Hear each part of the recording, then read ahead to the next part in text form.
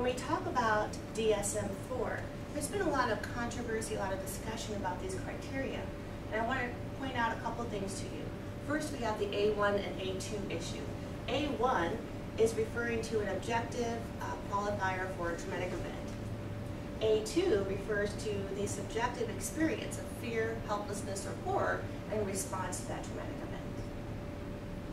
Now, I want you to be aware that there's a couple things here that are really key.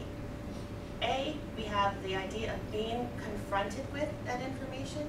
It doesn't require that you are physically confronted or that you are physically in danger. If you learned about this information as it happened to a friend or family member, there are lots of ways to be confronted with this information that don't involve direct exposure. It also refers to a threat to the physical integrity.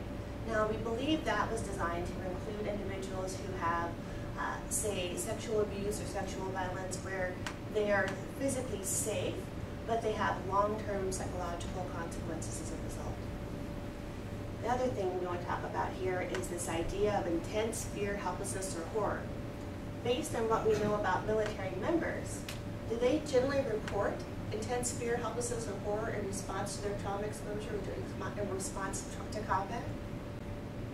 No. No. What do they say in session? I was just doing my job. I was just doing my job. So that's what I was there to do.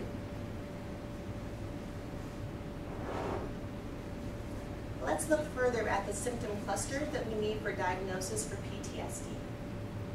We need 1, 2, 3. So we need 1 of the re-experiencing symptoms, we need 3 of the avoidance symptoms, and we need 2 of the arousal symptoms in order to be diagnosed with PTSD. So this is the symptom we've been dealing with. These are the diagnostic criteria we've been using for quite some time. And the key here is that we want to be aware of a couple of important things.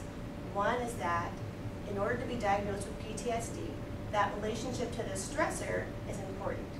If someone has the symptoms of PTSD without that traumatic stressor, it does not meet full diagnostic criteria.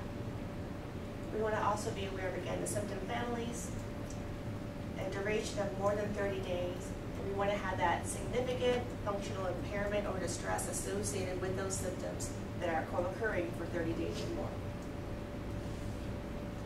Let's take a peek ahead to DSM-V, which should be out any minute now.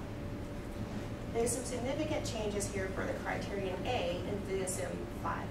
One being, we've changed our perspective of what trauma is and taken out that subjective piece of A2 criteria.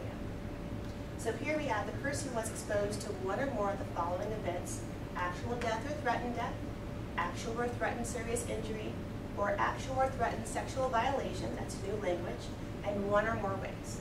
Either A, experiencing that themselves, 2, witnessing in person the event as they occurred to others, 3, learning the event occurred to a close family member or relative, and the actual or threatened death must be violent or accidental, and then 4, experiencing repeated or extreme exposure to aversive details of the event.